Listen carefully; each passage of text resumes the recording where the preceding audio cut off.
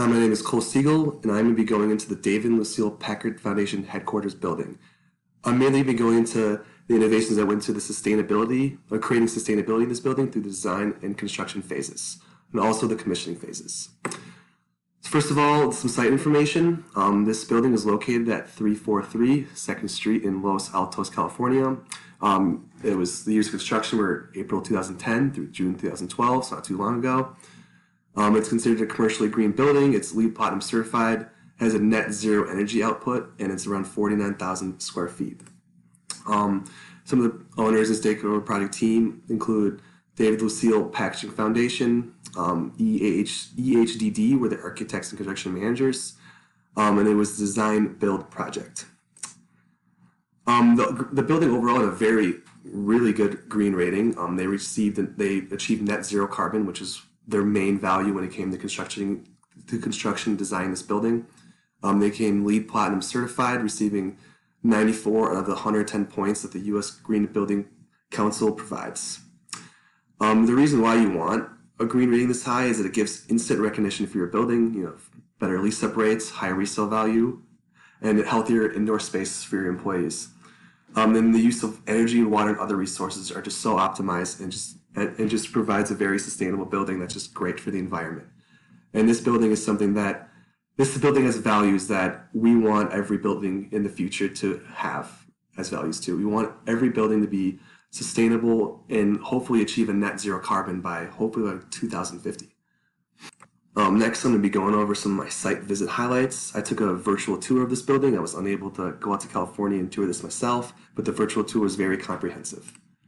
The first highlight I want to go over is their creative ways to reduce energy. The owner was quoted saying, to achieve a net zero carbon expenditure, you need to be creative. And this building was very creative and very innovative. Just one of the interesting things I wanted to note just quickly on this slide was the building was designed to incorporate uses of the natural environment, such as the lighting and the way the water migrates. So they have very extensive water capture systems, and they use so much natural lighting in the building that most of the time during the day, the building does not even need to have any lights on. This picture right here, you can see how well lit it is, but there isn't a single fixture that's turned on right now. All that is natural lighting from outside the building. The solar panel system on the roof was also a highlight of my visit. The solar panels on the roof are so efficient that they actually provide well over a year's worth of electricity. And this was actually recorded over the first year of operation. Isn't something that was predicted.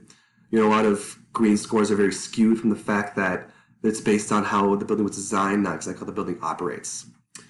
And I just thought this was very interesting because it is rare for solar panels to be efficient to the point where it can provide all of its own electricity on its own plus extra. The third highlight I want to go is the building's material and how it was sourced. The building was built using materials gathered from the previous building demolished on the site that they used. 95% of the material used on the current headquarters was actually sourced from the previous building that was on the site. And this picture shows just the exterior. This was just an interesting design way of incorporating all the material. To reuse a bunch of material, there's just no way you can have a uniform design. So you have to be very innovative. And you see there's 3 different materials here that provides a very nice aesthetic while also being very sustainable because they're reusing all the material from the previous building. The fourth highlight is the drain water capture system. The part of the building's design was to incorporate systems that reduce the building's water usage. And by capturing water and water drain from the building, from the roof, and reusing that water to, say, water all the plants around the building, you can just provide for very sustainable water usage overall in the building. The fifth highlight was the utility monitoring system. There is over 15,000 sensors located across the building that all integrate into this computer system that monitors energy usage, such as utilities. And it actually incorporates, it goes so detailed that it actually goes into the light. It actually will record how much light's coming through the blinds, which is just pretty insane. The computer system also integrates directly to every employee's desktop. They might get a notification that says when windows can be opened up for natural ventilation and at the same time still maintain desired indoor temps. This results in a lot less use of the HVAC system, which saves energy and will increase the building's overall sustainability. Next, I'm going to be talking about the integrated project delivery approach they use for this. What is an integrated project delivery? It's a construction approach that integrates several parties, people, systems, business structures, and practices And by integrating all these parties, you can optimize the design and construction of a building. And the PFH building used this approach and brought in several parties to note. PFH used this approach with the goal of reaching net zero carbon operation and LEED Platinum certification sustainability. And in order to achieve these values, this approach was used to communicate information and values between all parties, the architects, the designers, the engineers, and construction managers, etc. There are many pros to integrated project delivery approach. Inefficiencies are avoided as a result of optimization. And the Packard Foundation headquarters actually hired an outside company to help them optimize this approach. They hired a company that specializes in this approach, and so that they can reach their goals and not fall behind, basically. And this approach is interesting because it looks at overall project goals rather than individual goals. And they help do this through some of their finances. So they achieve this through contingency and risk pool, shared profit. So each party shares their profit, which is then added to a contingency or risk pool in order just to keep the project safe financially as it goes. And each party equally shares in both the risk and the award of a project, which is just a very different approach from normal design. In normal general contracting, the risk isn't exactly the same, but in here it's very interesting that the risk is almost completely the same, but there's still a lot of pressure on individuals to perform.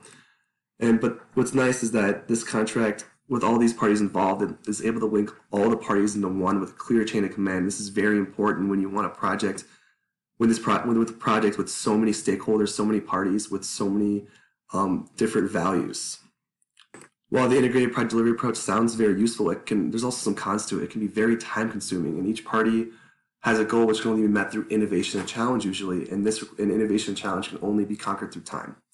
And sometimes you don't always have the time to do this, and it can really put burdens on individuals to be the stronger party and just to keep pushing with these innovations.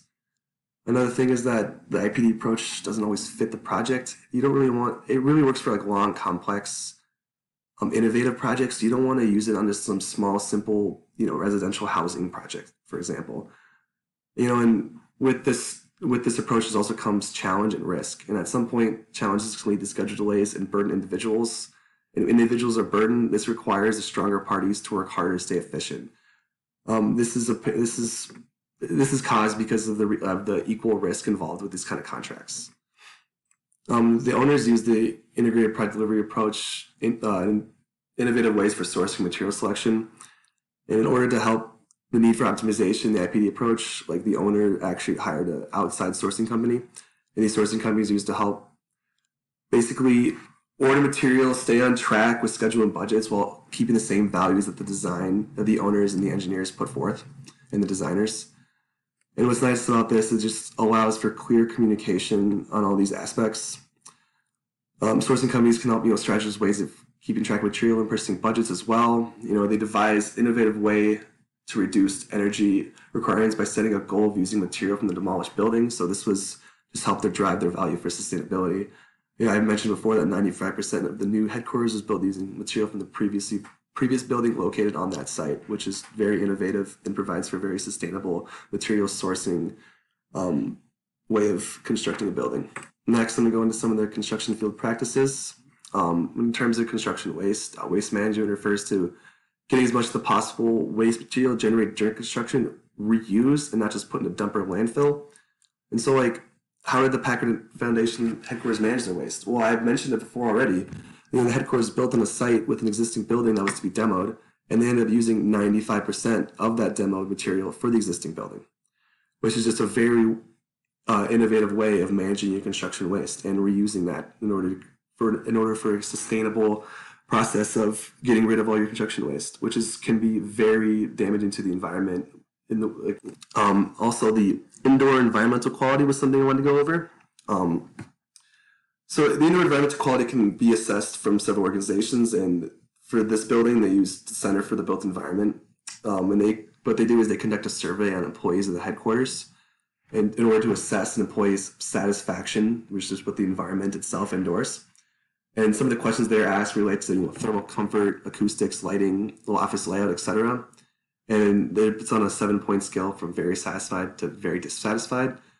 And the Packard Foundation actually had a rating of a 97% satisfaction rate, which is incredible. And many of those surveyed made comments on how well natural lighting is used throughout the building. They say that natural lighting can be very uplifting to your mood, and that this building provided that immensely.